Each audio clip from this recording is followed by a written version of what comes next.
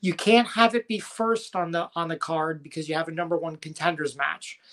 And the other thing, it's like you can't justify, me personally, if say this was Destination X, then yeah, you could put the X Division match in the X Division title match in the main event spot.